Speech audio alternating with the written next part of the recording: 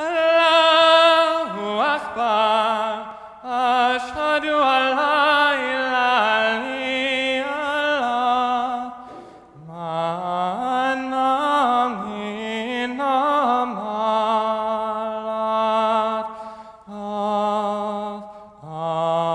as-salat, minna nam, minna nam.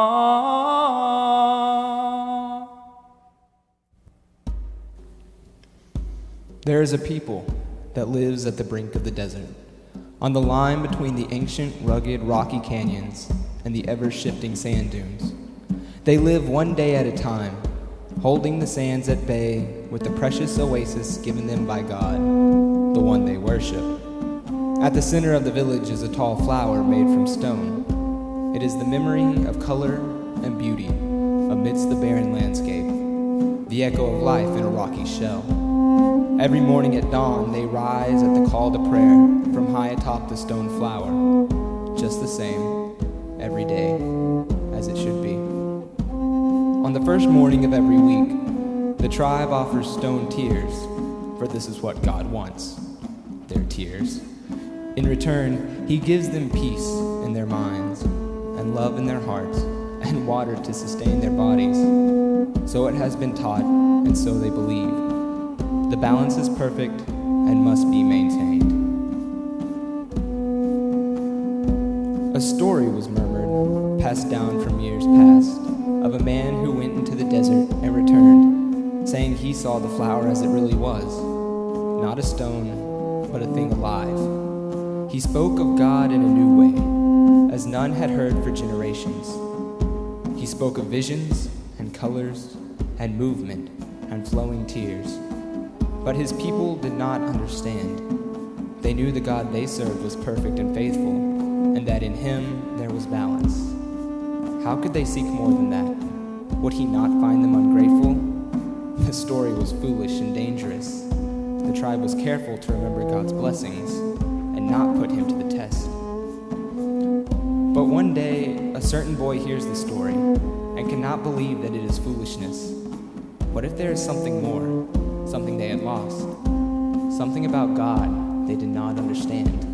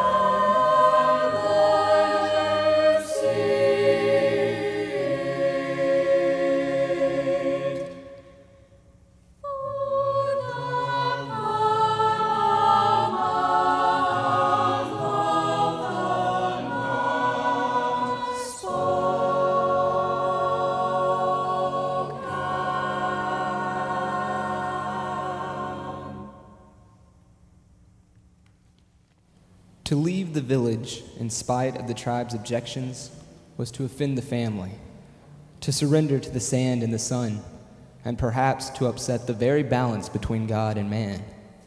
But for the boy to stay is for him to be held captive to ignorance and hollow tradition, to wallow in a pool of water knowing full well that it is only a mirage over sand. As he begins to flee the village, he comes to the stone flower, the symbol of all he is running from, the symbol of God that has become more than God himself, if he existed at all. Before anyone can stop him, he begins to chip away at its stalk, harder and harder, then to push on it with all his strength, until the old, brittle, salty rock starts to crumble and crack. Finally, he comes crashing down to the ground, shattering into a million tiny, worthless pebbles, tears that the flower cries, melting under the sun and becoming the nothing they have always been. The people come then, running, shouting, enraged at the boy. They seize him, rip his clothes, show his skin to the sky. They throw him into the desert, cast him upon the sand of which they had so recently been loath to leave him. But what God is a God that cannot be questioned? And what God is a God who cannot tell an offering from a stone?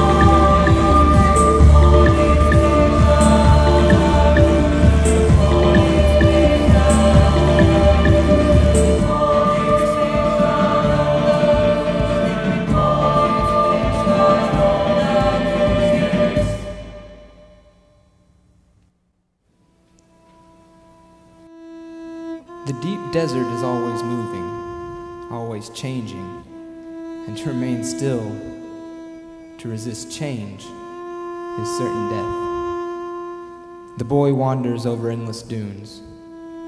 The only change he can sense, his village growing smaller and smaller on the horizon past, but he does not look back. The sun looks down on him and on the sand with indifference. The boy stumbles down into the meager shade of one dune and up over the crest of the next, each step wearying him further. As the gritty sand clings to his sweaty flesh, he begins to realize that he does not know where he is going, nor even for what he is searching. The wind speaks gently to someone, someone else, whom the boy cannot see, someone who probably does not even exist, leaving him even more alone than before. He remembers the village, the reason for the village. It had what he needed. It had what everybody needed. The reason anyone chooses to stay anywhere is because it has what they think they need. The village had water and comfort, and companionship, and he left all that behind. When light moves between hot and cold air, the warm air over a dune and the cool air in the morning sky, for example, it bends, reflecting some things where there should be nothing but sand. Without enough water, the human body ceases to function properly, and in an environment of intense heat, the symptoms are magnified. Perception is no longer reliable. It can be difficult to tell where a mirage ends and a reality begins. All of a sudden in front of him, the boy sees what he's been looking for so long. Alive, free, diverse, but stable, structured, coincident. People in harmony with their environment, with each other, with God. He runs toward it, and it moves away, always one dune farther away when he reaches the next peak. He knows it must exist. He could not imagine something this foreign, this perfect, but still it moves farther and farther from him, eluding his grasping fingers and thirsty eyes, away across the darkening sand, and into the swiftly setting sun.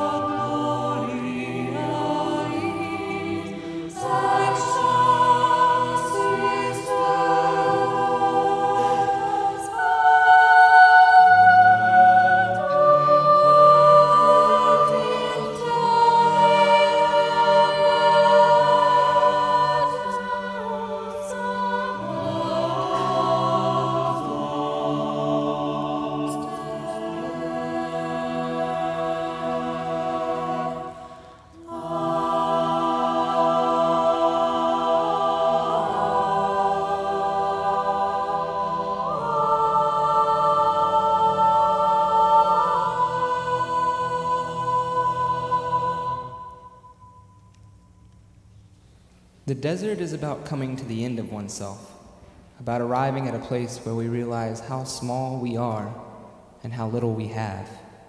And even in the desert, sometimes it takes a long time to see that. Sometimes we have to be reminded of it over and over again. The sun has set, but no moon has risen, rejected, alone, exhausted, undone. The boy tumbles down the sandy slope before him, letting the warm sand wrap him in its rough embrace. He is at the end of himself. There is not a grain of strength or hope left in his body or soul. And in despair, he calls out to the one he sought, the God he questioned, becoming his only possible answer.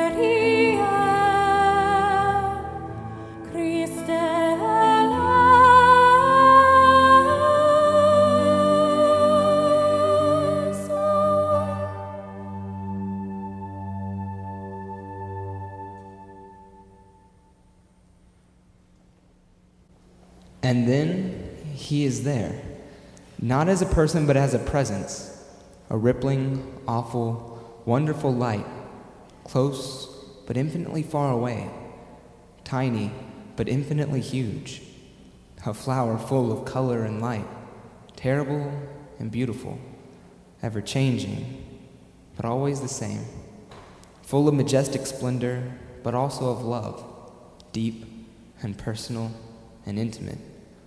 More than water, more than peace, more than companionship, this is what the boy needs. And this is the God his people had gradually forgotten, slowly making him into a flower of stone. The boy weeps, offering what is most precious to the one who has found him. This is more than a mirage. It is more than real.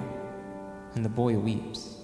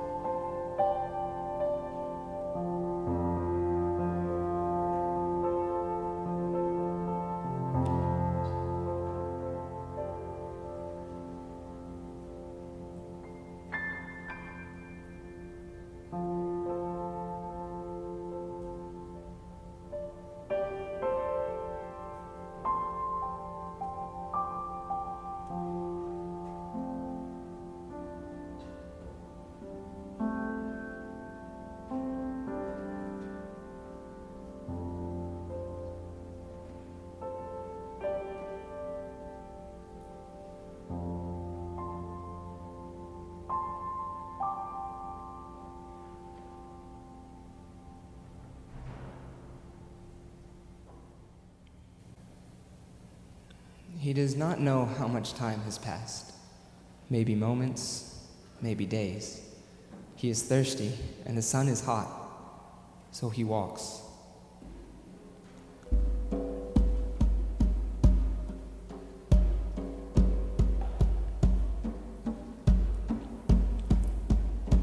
Hours pass. Perhaps the sun sets and rises again. Perhaps more than once. Perhaps many times. He does not know. He knows only of the God he has met, the God he must tell his people about. So he walks. The boy's people are wary of him. When he is spotted on the horizon, when he comes closer, when he enters the village, they gather around him to hear his apology, or maybe more weary rebellion. Instead, though, he tells them of the world he saw, the world of balance and of God, beautiful, terrible, transforming, sustaining, dynamic, consistent. And they believe him. He tells of his tears, real tears, and what they mean, and they understand him. They do not think him foolish or haunted by a mirage or crazed by the sun. They start to realize who the God they serve really is. And he asks them to help him remember into the future. And as they worship with real tears, they gather the wet sand and mix it with stones. And they build a sculpture of the boy's vision to remind them of their true God. And the boy sculpts it himself, delighted at its realism. And as they step back, the sun hardens the monument in the center of their village, a stone flower.